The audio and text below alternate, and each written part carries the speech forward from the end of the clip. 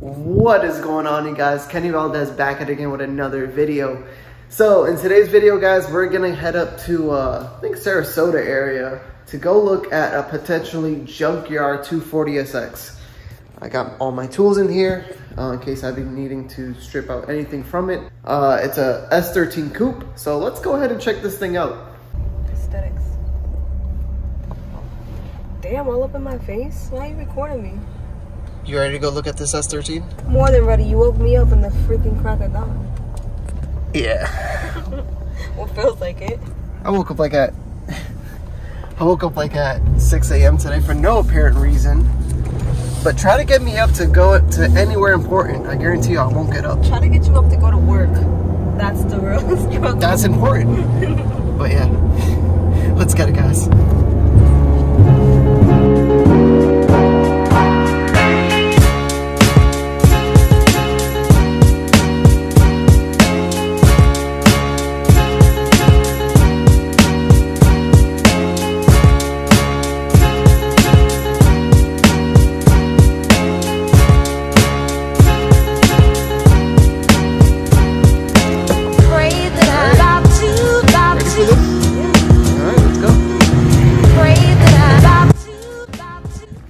So, found this about 3 months ago and it was completely intact, and I did not expect it to be still here, but this is what's left.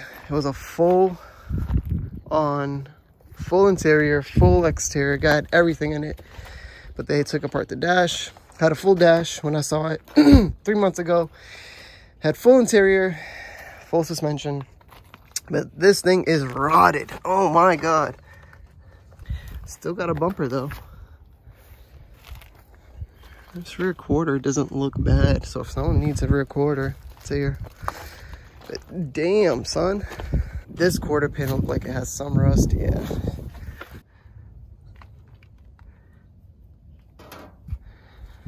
But the part that I need is right here. These brackets. Still got the K in it. All right, so I got my two brackets. Here's the first one. Here's the second one. Bye-bye 240. If anyone's wondering, this 240 is located in Osprey, Florida. All right, so a couple days later, I've got the intercooler mocked up. I'm still waiting for the brackets to come back from paint. However, I did get the hoses on. So technically, I think I can bleed this system if I wanted to and make sure everything stays to temp. So got the top hose on, the bottom radiator hose is on, tying it down with some hose clamps, and yeah, got the hose that goes from the overflow to the radiator going. And yeah, I'm just bored at this point. So while I'm waiting for the brackets to come back in, I think I'm just gonna go ahead and bleed the system and see how that goes. All right, so I just came back from O'Reilly's, grabbed some 50/50 coolant, some water wetter. Had to go with this because they didn't have the Redline brand, so this should do fine. And we're gonna top this thing off and lift the nose up and take out the two bleeder screws. There's one on the back of the manifold and then one in front of the manifold. So those are two bleeder screws that RBs usually have. And yeah, let's get this cracking. Darling, you send me, I know you send me, darling, you send me, I know you send me, darling, you send me, darling, you send me, I know you do, send me, I know you do, send me, I know you do, send me, I know you do, send me, darling, you send me, I know you send me.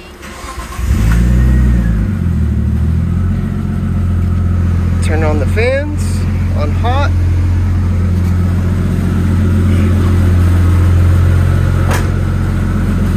Listen to this thing idle. I'm gonna turn off the fans, but listen to this thing idle.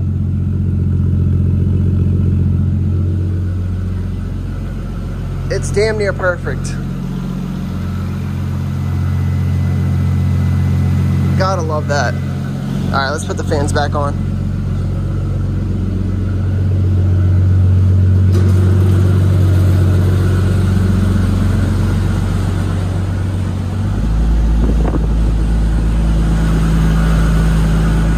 Got my blitz thing over here. It tells me the temps. So I think right around 80 degrees or 80 Celsius is operating temp. Right around there. As long as it doesn't go above 90.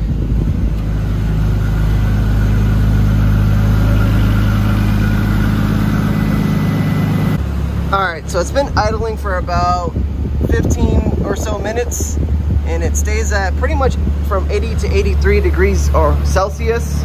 I opened both bleeder screws, topped off the coolant, and it seems like that's where it stays. I'm pretty sure that's okay for idling for the Rb25. So according to the forms, you'd want it anywhere from, I guess, according to the forms, anywhere from 80 to 86 degrees, anywhere from 80 to 86 Celsius is perfectly normal. So I think we're good. All right, just came back from the paint shop, and my guy Howie just painted these flat black for me. I got the other one right here. So I'm not too worried about the color of this. I just told him to throw black on it because I'm gonna probably end up respraying the bay at another date. So this will do just fine. It'll match up with the radiator support perfectly. So cool. Look who it is. My guy Esteban. Spot, bro. That's good. So Esteban's here, guys, to help me fabricate these aluminum bars for the intercooler. So Let's do it. let's get it.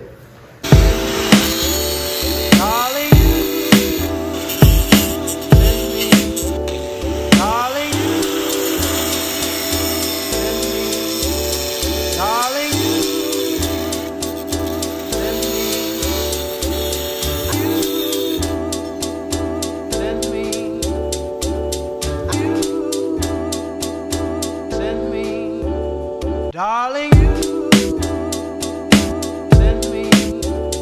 I know you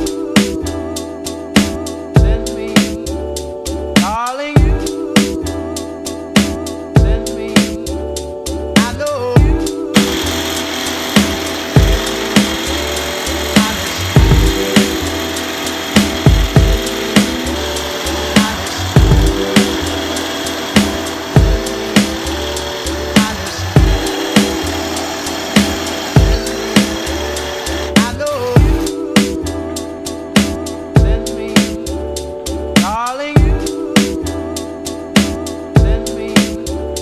Darling, you send me. I know you. $10 later, and I got my own bracket made with my boy Esteban. So this thing's pretty sturdy. It's not really going anywhere. So I'm happy about that. I was deciding if I needed to do it on the bottom, but this thing literally is not going anywhere. So I think I'm just gonna leave the bottom brackets the way it is. Or not put bottom brackets, but yeah. 12 seconds later. Okay.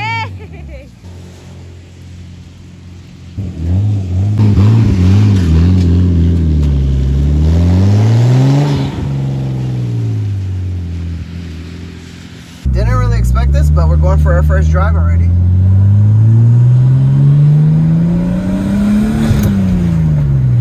Oh, it sounds so good.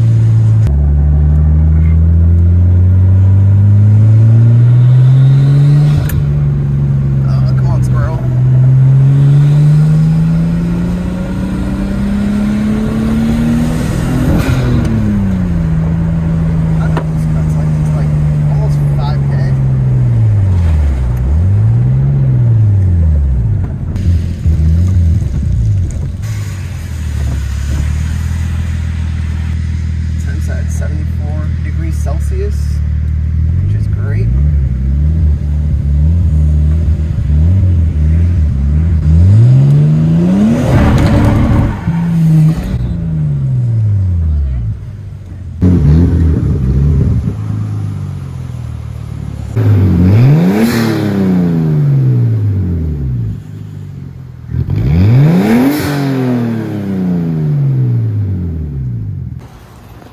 Alright guys, so it is now the next day. Got some clouds in the sky, but nothing too crazy. I just want to go for another quick drive because yesterday I had a little of a boost leak issue. It was like, only gets like 5 pounds of boost, right around there, 5 or 6 pounds of boost. I did find one of the hose clamps, one of the clamps for the intercooler piping was a little bit loose. Nothing drastic, but I wonder if that was what was the issue. But we're gonna go for a second drive and see how it drives.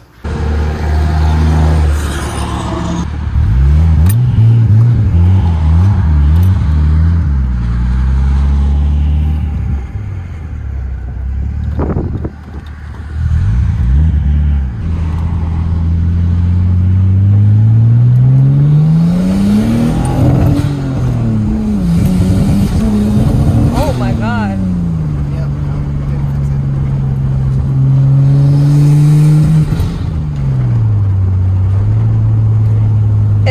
It's going like that video.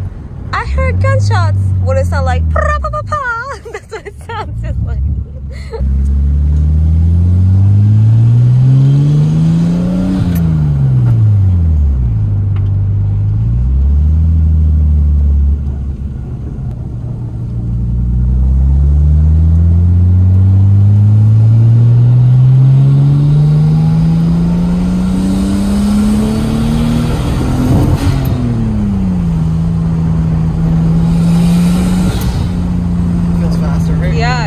Definitely feel myself being pulled to the fucking seat. It like jerks me.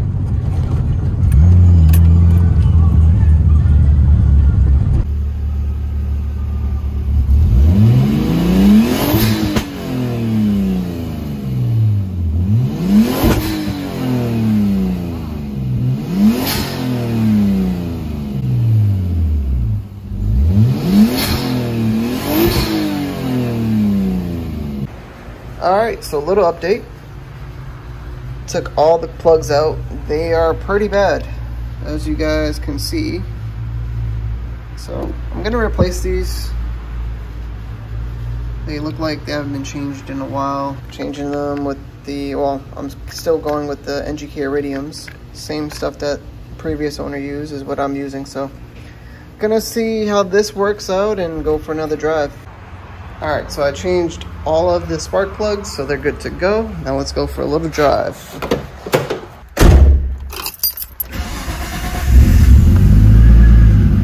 And yes, I know this knob is ugly, but this is a temporary one that I had laying around because the car didn't come with a knob.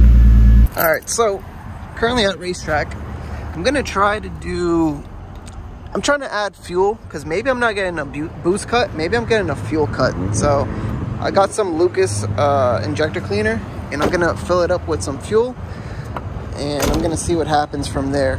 So wish me luck.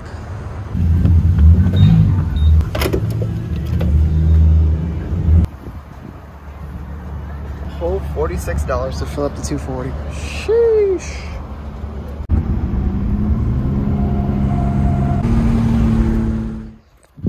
Alright guys, so the video got cut off there, not too sure why or what happened on that last pull that you guys just saw, but it was still getting boost cut. I tried rearranging the intercooler piping around and it's still doing it. Added fresh fuel to it with injector cleaner, it's still doing it. Changed the spark plugs, it's still doing it. I know my coil packs are good because I disconnected each of them while running. When I disconnect them, they surge in power, so I know they're all working as they should, but I'm still getting this boost cut. I have no idea why right now. I'm gonna probably look on the forums to see exactly what other RB owners have experienced, well, particularly in Rb25. Even better if it's a Neo, I guess. But if anybody else had this issue, comment down below how you fixed it. It's just getting boost cut. Like when I give it more than a quarter throttle, it just cuts. Not too sure why. Can't really tell if it's boost cut or fuel cut. I don't know, someone else's experience with RB25s could let me know. I'd greatly appreciate it. Other than that, my search continues. Hopefully in the next video I figure this thing out and we get this thing fully running. You guys might have saw a sneak peek back there, but I got new fenders for this thing that I want to try out to see what they look like. This car runs and drives absolutely amazing so far. It's just I'm getting that boost cut, so I got to figure out exactly what's going on. Because just putting around in this thing, it drives phenomenal. I just got to figure out why it's having that boost cut. But other than that, guys, this is probably where it's going to end for today's video. I greatly appreciate you guys if you made it this far into the video, because I know it's a pretty long video. If you're new to the channel, be sure to hit that subscribe button, leave a like, and I greatly appreciate it. Anyways, guys, I'll catch you in the next one. I'm out. Peace.